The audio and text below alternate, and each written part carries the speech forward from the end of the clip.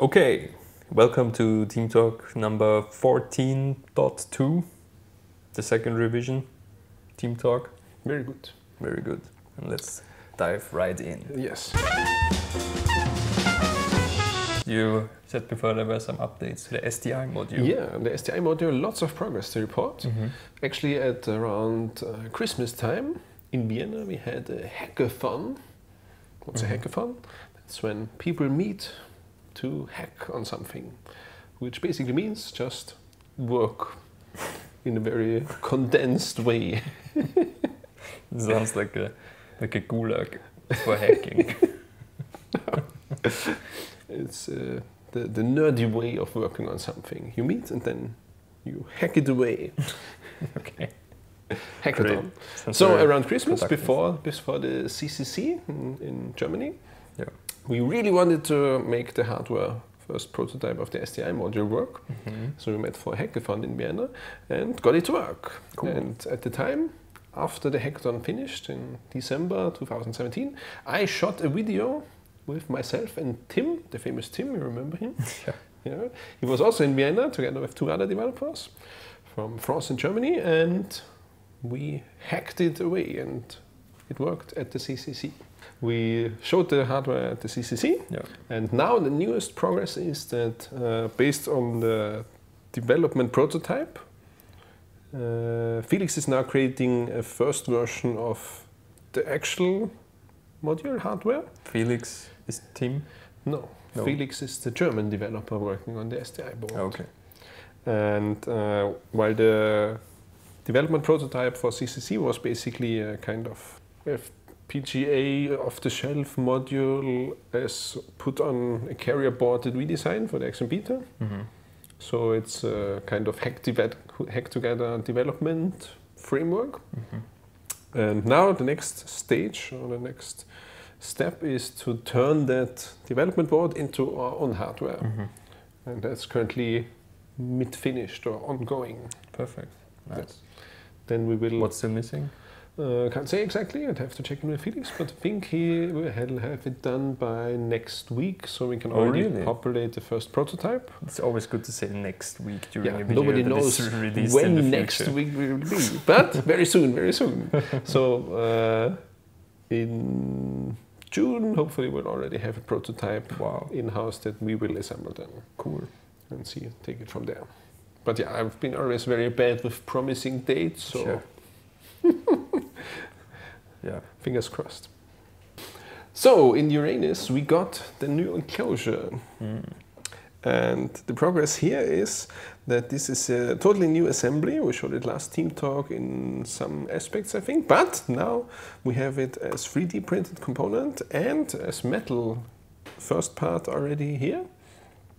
And this is how it looks. Well, I would have to disassemble it now with the different screws here, because this is pretty much an exact clone of how the metal will be. So all the screws are actual screws, all the threads are actual threads. So you're saying it doesn't work? Currently it works. It's all inside, it all fits together.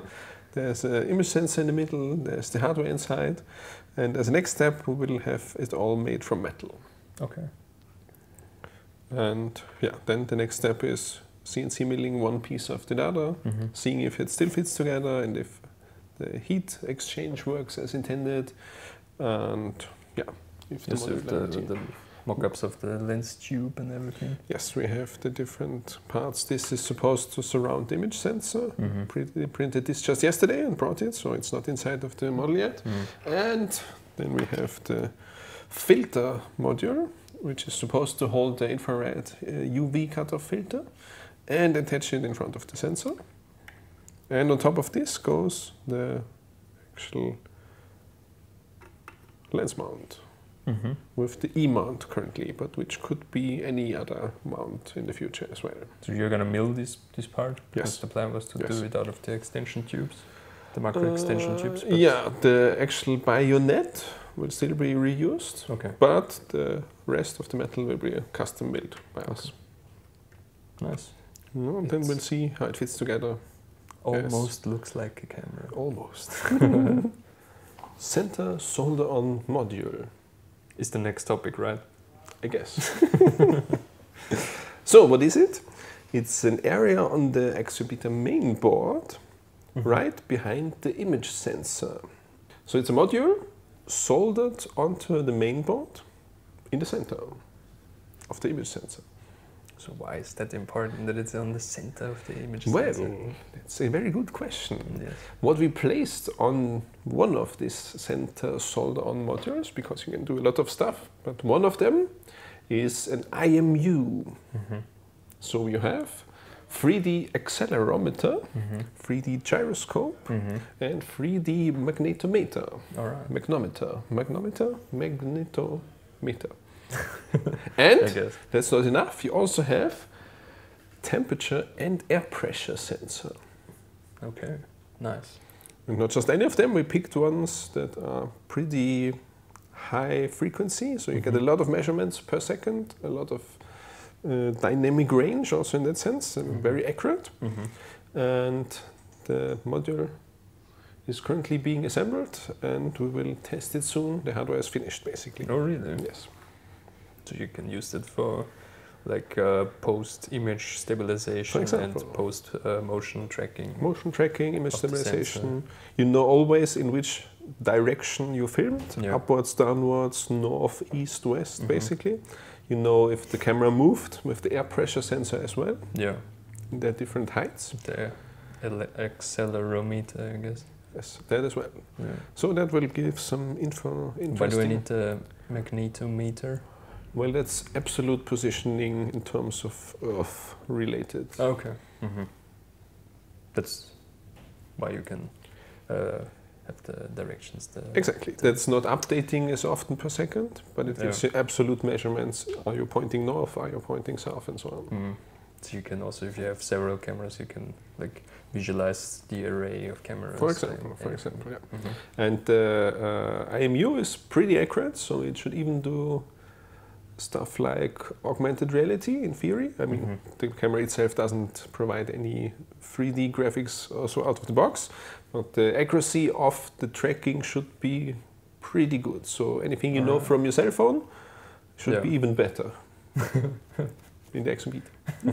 Coming next week. Yeah, but hardware is finished. Next step, testing software, and we'll see how it pans out. Cool. So maybe you remember the old power board? Yeah. It had these small trimmers on it, where with a small screwdriver you had to set the reference voltages very finely. Yeah. The new power board, which we kind of had to prioritize because these tiny trimmers were suddenly not available anymore. Oh, really? Yes, you couldn't buy them anymore anywhere. That's very strange. It's such a common component, actually. No idea why, but we had to act. So we prioritized the new design of the power board, which replaces the mechanical trimmers with software-controlled reference voltages. Okay. So in software, you can define the reference voltages of the different power rails. And that prototype of the new power board is now finished. The boards have been received. The bring up, as it's called. What is a bring up?